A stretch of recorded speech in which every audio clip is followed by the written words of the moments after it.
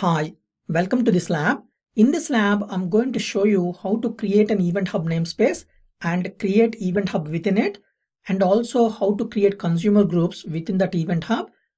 And finally, how to configure Event Hub capture in such a way any event posted into Event Hub will be copied into blob storage. Okay, so first of all, let me go into Azure portal and create a resource group. I'm going to call this as Internet of Things RG, and in terms of region, I'm going to select North Europe and click on create. And now go into the resource group, click on add event hubs, click on it, click on create. I'm going to name this as Rudra Event Hub. Hopefully that is available. And pricing tier, you generally have two options. One is basic, another one is standard. I'm going to go for standard and click on select. The reason I'm going to standard is I can create multiple consumer groups when compared to basic. So click on select and enable Kafka. If you want your Kafka clients in order to interact with Event Hub, just like the way they used to interact with Kafka topics, just enable this and you don't need to do anything. You just need to configure the endpoint within your Kafka clients. Okay. And the second thing is make this namespace zone redundant. I'm going to leave that as it is. Subscription is Azure trainings. Resource group is what we created now. Location, North Europe. Throughput units, I'm going to select 4 and enable auto inflate. In case if your incoming traffic into Azure Event Hub gone beyond the throughput that is allocated, it will auto inflate. That means it will automatically increase the throughputs. Please be careful if you select this. Make sure you have right type of alerts in place in order to get alerted in case of auto inflation. Otherwise, you can't predict your costs. Okay, and then click on create. It is generally quick Event Hub creation, so I'm going to wait for its creation. Now our Event Hub has been successfully deployed. So let's close this, close this, close this, refresh this, and then go into Event Hub. Let me take you through some of the key settings. First one is shared access policies. Here you can define a policy with the different authorization levels and can either provide to event receiver or event producer. So you can create a shared access policy by clicking here and then let's say send policy, and we will give authorization to send events only, not listen or manage. Okay, this is just like service bus shared access policies. Let's click on create. Now our shared access policy has been successfully created. If you click on it, then you can see primary key, secondary key, and also the connection string you need to provide to your event producer in order to post events into event hubs under this Event Hub namespace. Okay, so let's close this.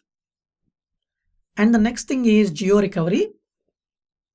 Here you can able to add DR capability to your Event Hub. Basically, you can create a secondary namespace in a paid region. So whenever your primary region goes down, then all the connections will be automatically routed to the secondary namespace. Okay, so you can click on here and then you can start creating the secondary namespace and configure in such a way it will act as a secondary in terms of geo replication. So let's close this. And the third important setting is firewalls and networks.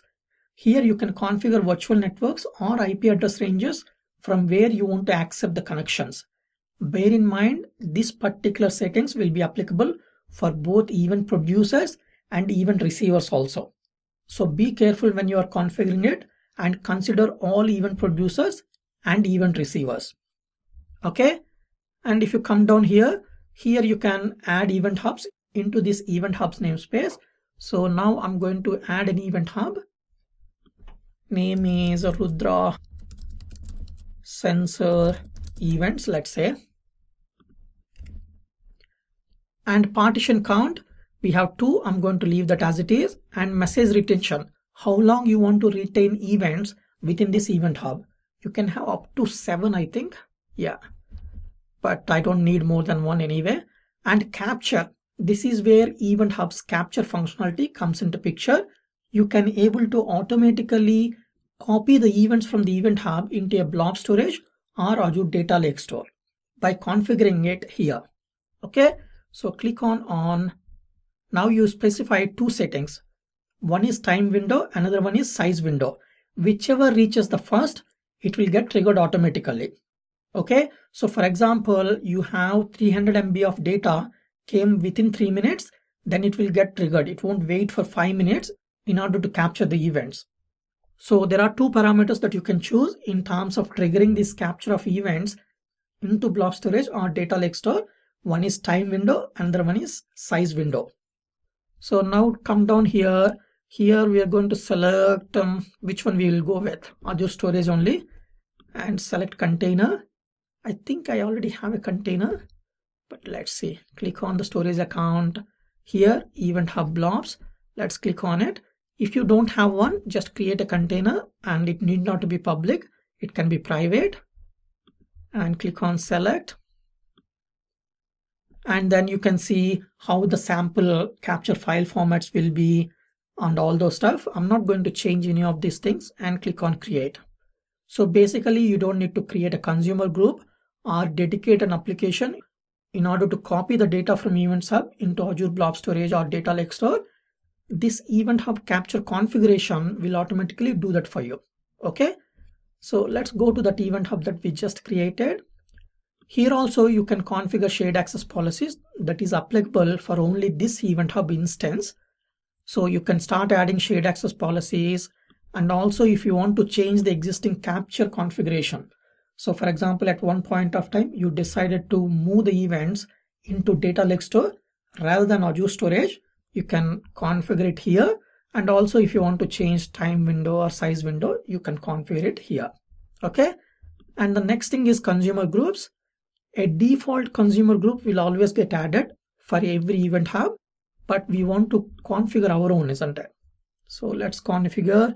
Let's say this is logic apps. So basically logic apps is the end event receiver for those events we will be accessing from that consumer group. Okay. And the second consumer group I would like to add is, let's say, stream analytics. This is another event receiver that will be using this consumer group in order to access events in those partitions. Okay. Let's click on create. So that's it. We have created two consumer groups now. Now we need to post the events into this Event Hub. I'm not going to show that now. In the subsequent labs and lectures, I'm going to show you how to post events into Event Hub using a custom application and also using IoT Hub. Okay. So that's it for this lab. In this lab, I have shown you how to create Event Hub namespace and go through some of the important settings such as shared access policies, geo-replication, and also firewall and virtual network rules, etc. And also I have shown you how to create an Event Hub within that namespace, and also how to configure Event Hub capture functionality in such a way all the events posted into this Event Hub will be copied into Azure Blob Storage. And finally, I have shown you how to configure consumer groups within that Event Hub. Okay, I hope you find this lab useful.